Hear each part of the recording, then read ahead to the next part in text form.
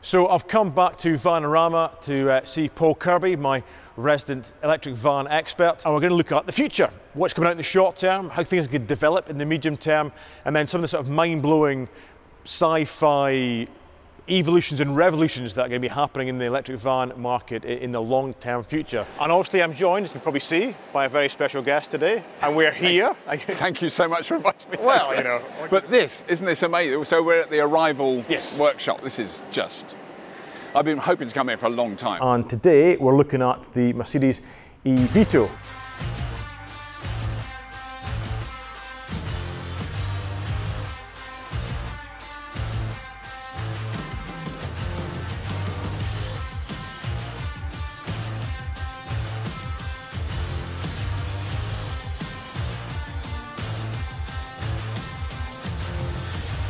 But the capacity is massive.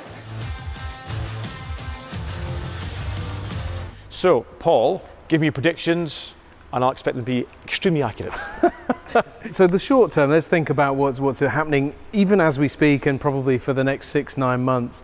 So we know that the Vivaro is now able to order it. That's a good looking van, and it's got good range and payload and all those kind of things. So you think that it will follow on with its partner vans, or the brotherhood of van, with the Peugeot Expert, the Citroën Dispatch and the Toyota ProAce. So that's the medium van sector looked after. There's some small vans coming in the Berlingo and the partner. And the Renault Zoe van? The Renault Zoe van has just been launched as well, yes. So we're seeing a few ground-up electric vehicles starting to come to market now with the Zoe and also the Maxus that we've talked about before. Maxus will be bringing out the eDeliver 9, which is a ground-up electric vehicle in the large van sector. We'll probably see the Fiat e-Ducato launched, and then the Boxer and the Citroën Relay also will be electrified. Yeah, it sounds like the next 12 months the number of vans available is going to double, if not more. I would like to think so, and of course the Mercedes-Benz e-Sprinter's coming out as well, the Vito's big brother. I believe we will start to see a decent number of vans on the road.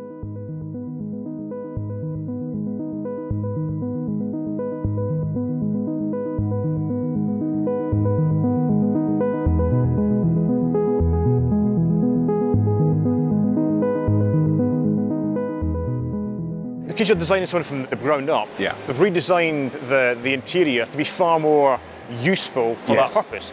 But even like some of the materials they're using, like it wasn't carbon fibre, but it's a sort of plastic and fibre. Yeah, extraordinary. So they've not just gone, oh, we'll take a traditional van, shape design, and just put an electric motor in there. They've gone, right, let's change how we build it, the what shape it's made of, what it's made of. And actually, if you look at because that's the thing I always forget, because that looks like quite a big vehicle. But if you actually look at the wheelbase, it would be the same as a Mercedes, a mid-sized Mercedes van or a Nissan van. But the capacity is massive. The storage space that's got in the back is more than double you would get in that, because the cab is much smaller. You know, there's no bonnet and all that stuff. All the vans I've driven so far have been the traditional, your Mercedes and your Renaults and your Maxus and that. And they're very much, they've taken the shell of the old, the traditional diesel van, ones and just put batteries in there. I mean, there's slight changes, but yeah, I don't think they've necessarily made the best use of the space that you could have because you're now using batteries. Whereas vans like these, because they're being designed literally, they start with the battery and then I think what will happen probably in the next sort of 5 to 10 years is Vauxhall will come out with a van that doesn't look hugely dissimilar to that, because it just makes more sense. But what they're doing at the moment is just using the machine tools and everything they've already got so they can mass produce them. And you know, it's a thing of economics, isn't it? But I think the next generation of electric vans, because they're going to be electric, you know, people aren't going to, they're not going to carry on making diesel vans for very long. No. So, I mean, Arrival aren't the only sort of EV specific company that are making these sort of vehicles. Well, the one we heard of recently is Rivian. So, you know, Rivian launched their big pickup truck, which everybody went crazy about. But actually I didn't know until afterwards, what they're actually making is 100,000 electric vans for Amazon in the United States. So that's their bread and butter.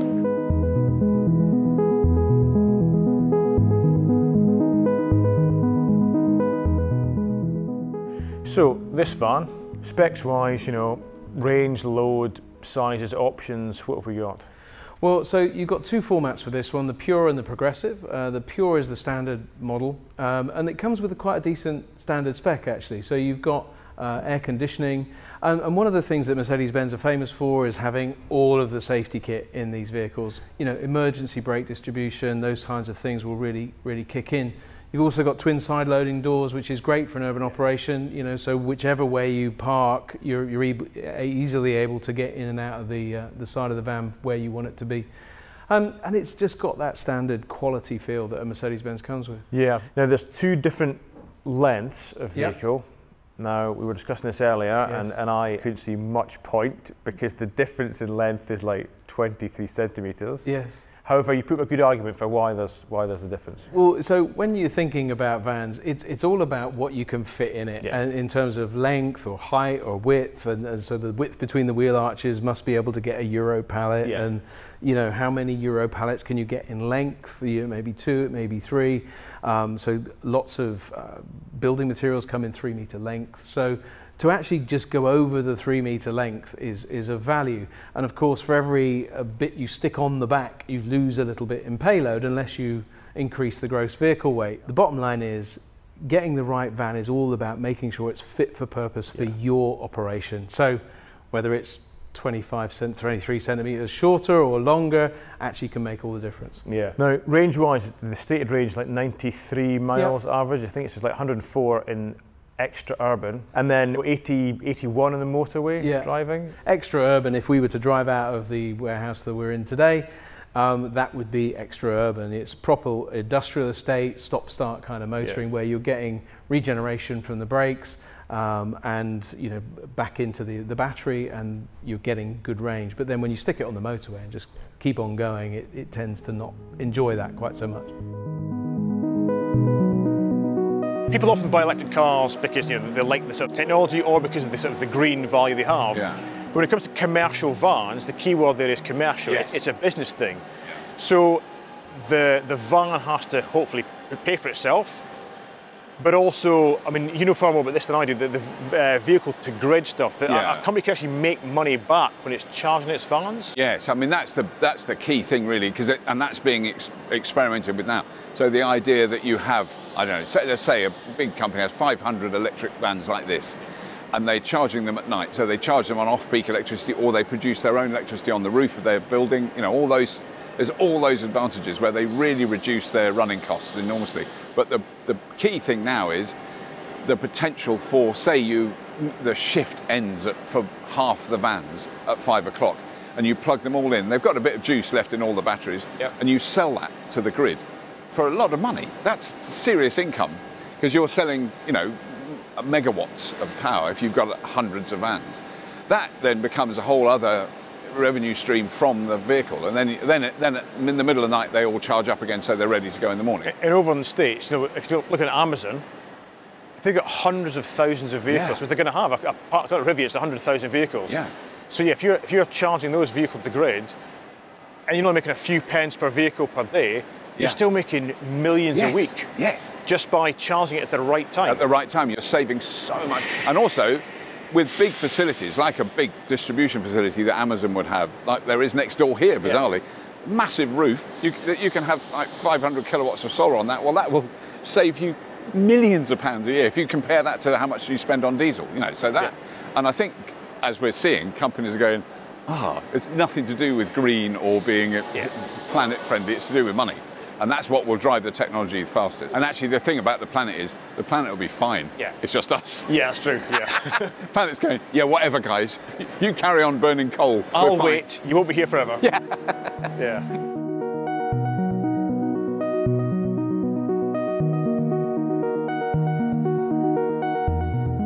It doesn't matter whether you're a huge operation or if you're just, you know, you're a plumber. If your van's broken, you can't go to work, you can't earn money, you know, you can't feed the kids and pay the mortgage. So the quicker you can get that van fixed, the better. And if we're now seeing electric vans that are slightly more modular, as far as the internal working's going, and you turn up somewhere and they go, right, that's your problem right there, pop that out, slot another one in, off you go. You know, you're in for half an hour and you're away. Even better than that, they're doing a lot of the stuff over the air. So, you know, we think of Tesla and what they do with their cars. Most of the challenges that the vehicles are finding are able to be dealt with over the air or identified over the air, and then the parts waiting for the person when they come in. And that's what we're hoping and expecting with, particularly with Arrival. They've talked about that sort of autonomous robots coming out, taking out parts of the vehicle, taking them away, and then bringing the new part, putting it in and sending them on their way. Well, that all feels very achievable with the kind of technology that we've got available to us. Since we recorded this episode, Arrival have released images of the latest iteration of the electric delivery vans. Although these will not be available until 2022, when these do start being built, fully charged will be there to get the scoop. In the meantime, the Mercedes eVito. What's it like to drive? It's smooth. I've said it before, the electric vehicles, where they're maybe not as engaged as you may be if you've got a combustion engine car with a handbrake and a gear stick. But if you're driving through heavy traffic in London for work, up the motorway, EV cars are just much easier, smoother and less stressful to drive, and this is no different. And in fact, of all the electric vans I've driven so far, this is the nicest. It's the nicest to drive, it's the nicest to sit in. The cab is a bit more luxurious than the rest of the commercial vehicles I've come across, as you'd probably expect from Mercedes, and the price kind of reflects that. But just the steering wheel, the feel of it, how comfortable the seat is, again, is a step up from what I've seen before. And price-wise, how much to buy and then how much to lease? The list price of the vehicle is just under 40,000, 39,800 something for the basic L2 van, and then it goes up, I think, to about 42,000 for the higher spec vehicle. But the good news is that when these vans come out, they're eligible for the plug-in van grant, which can be up to £8,000. So that comes off the list price, and then so you're buying the vehicle for about £32,000. You might get excluding VAT. Excluding VAT, yes. Once that translates into a lease cost, it can be around £430, £440 a month for the standard model. But then you only go up slightly for that extra £2,000. You might only go up another £20 a month. Yeah. So you might be able to get the high spec vehicle. But as we said earlier, it's about getting the right vehicle for the right job. Yeah. Plus, in places like London, I suppose you're saving money because you're not paying the congestion charge and all that sort of stuff. Yeah. There's a lot of incentives to go to electric vehicles, and we know that some of the other cities in the UK are considering similar schemes, and particularly around vans, because they account for such a high percentage of the emissions in cities. Down here, is the charge point for the 7 kilowatt charger. That's where obviously you would have filled up traditionally with diesel or petrol or whatever. Now that 7 kilowatt charger will charge the battery, which is 41 kilowatt hour battery, and that's the most you can put in there. So if you're new to EVs, just to be clear, I can park at a 7 kilowatt charger, or I can park at a 43 kilowatt charger. It doesn't matter. This will only accept 7 kilowatts. That's the most you can put in there, and it will take about 6 hours to charge that battery from empty to full. You can plug it in to a 3-pin domestic plug, but I wouldn't advise it because it'll take you about 20 hours to charge that battery if you do that. Now obviously that range will be affected a little bit by the cold, but also by load. Roughly you might lose 2% of range per 100 kilos, but that's a rough estimate. It really depends on the temperature and how you drive it. The difference between the specs, the two different trims, isn't vast. So the standard version comes with 10-channel infotainment system, whereas the progressive one, the level up from that, has 15. And then the progressive level also has a lumbar support for the driver, and it has a speed limiter as well, which actually is quite handy, I find, especially when you're trying to stay below 50 miles an hour on the many motorway roadworks that we have here in the UK. That's the only real difference. There is a few optional extras you can get, but you can have that in any trim. The best one for payload is the standard, the shorter wheelbase model with the basic trim, and that'll do sort of 923 kilograms. And other than the scale, the least good for payload is the long wheelbase version with the more sort of upmarket trim. the progressive trim, and that'll do, I believe, 880 kilograms. So that extra length and the extra bells and whistles in the cab are going to weigh something, and that's got to come off your total payload, unfortunately. That long wheelbase, it's not much, that extra 23 centimetres, but it's enough to put you over the 3 metre mark, which is very handy for some people. However, you should note something. Your total length is to here. There's a little cut back there. So you can't load 3 metre stuff all the way up to here. It's only in this back bit. I've got to say, there's not quite as much poke, you know, quite as much thrust from a standing start as I was expecting. It's quite a sort of smooth, sedate roll off, you know, from the start line. And bearing in mind, this van is empty right now. I've got nothing in the back at all.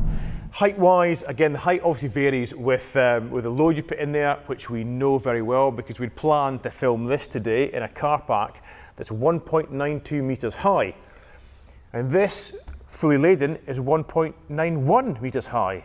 However, empty, which is how it is now, it's close to 1.95, which is why we're not filming in an underground car park. Apart from that, the lease price, well, if you lease it, roughly $420, $440 a month, depending which one you get. And then to buy the vehicle new, excluding VAT, it's between sort of basically 40 grand and 42 grand, depending on which size and trim you go for. But that's not including any government grants that might be available. For example, in the UK right now, you've got an £8,000 government grant available, and that'll reduce the total to what, 32, 34,000. And that is the Mercedes eVito. The eVito certainly has the quality trim and finish one would expect from a Mercedes-Benz. And it's a nice van to drive, and it's lovely to sit in, very luxurious and comfortable. And it's great to see more of the big manufacturers getting into the electric van market.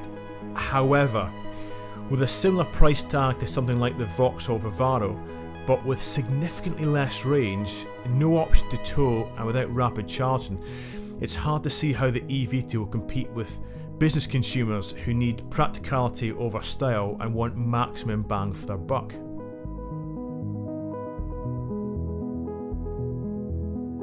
And then the dream is you get one of these and you have it as your camper van. Yes.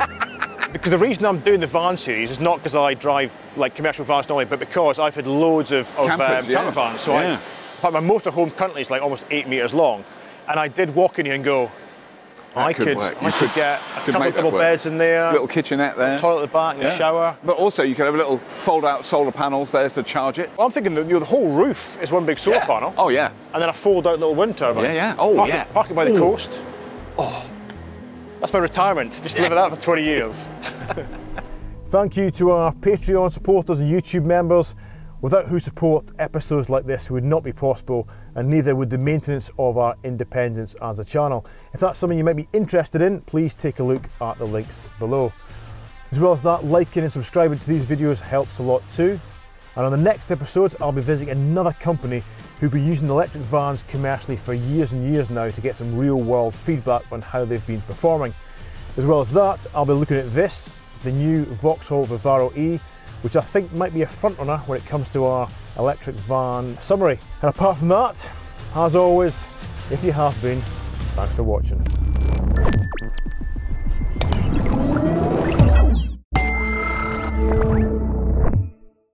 So, final and most important question, when can I get my hands on a flying van? 2050. Because I won't be here. I'm not sure I'll be here either. 2050. Never mind. I'm sure Robert still will be. He'll be hanging in there.